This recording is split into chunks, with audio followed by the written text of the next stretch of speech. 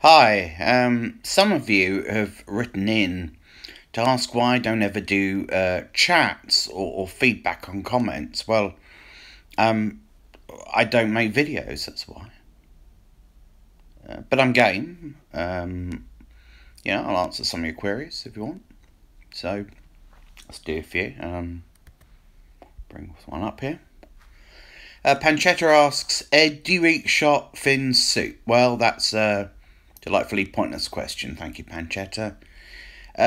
Joel says, Ed, when will you stop reviewing things? No one's interested. You stupid fat bastard. Well, I prefer the term people of size, Joel, alright? Keith, who feels the need to tell me he's 27, asks, Ed, have you seen Star Trek Picard?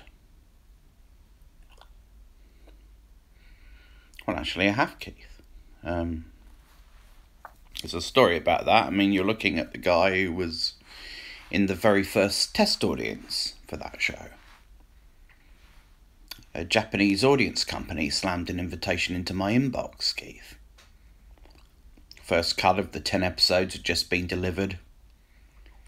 CBS shipped them to the preview theatre under the codename Hiroshima Bomb. Yeah. I replied to say I'd be in the test audience. 140 others did the same. They were really quick to respond. The deal was done in 12 minutes. Didn't see Alex Kurtzman for about a half hour. He's tall. A 6-footer. You know how you can tell, Keith? I'm looking from the glasses to the ankles. What we didn't know was that our preview was so secret. No press had been invited.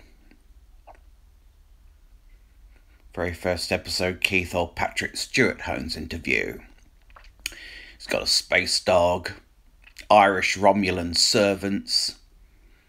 The audience huddled together, they held hands. It was sort of like a support group. The idea was when there was sweary dialogue or dystopian cliches or canon violations, we'd vent collectively. We'd start pounding and hollering and sometimes the bad stuff would go away. Sometimes it wouldn't go away. Sometimes you'd look away from the screen and Kurtzman would look right back at you. Right into your eyes. And the thing about Kurtzman is he's got lifeless eyes. Black eyes, like a doll's eyes. When he stares at you, he doesn't even seem to be living till he sees you. Sitting in your own shit and piss, desolate, and those black eyes, they roll over white, and you can hear that terrible high-pitched screaming. Everyone in the preview theatre's doing it.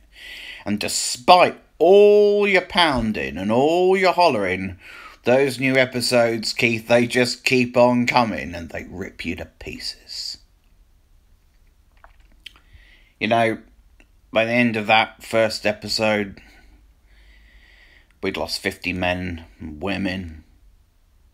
And as it went on, well, the losses, they just piled up. They averaged about 6 an hour. Thursday morning, Keith, I saw a friend of mine, Joseph Hestecephalus.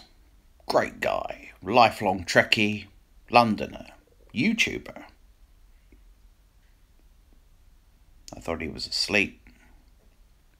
Reached over to wake him. Well, he'd flopped over.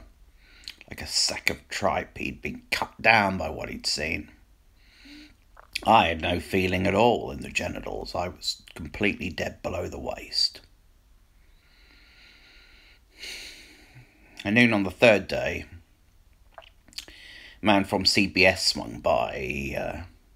He spoke to Kurtzman. He was a young man, even younger than you, Keith, I think, and he saw how the audience were reacting, and he suggested, maybe we should stop at episode 7, go home with Riker and Troy at the forefront of our minds. That was the time I was the most frightened, waiting for my turn to leave. I'll never attend a preview screening again. So, 140 men and women went to the Picard preview. 37 came out. The show took the rest. October the 8th, 2019. Anyway, we handed in our scorecards.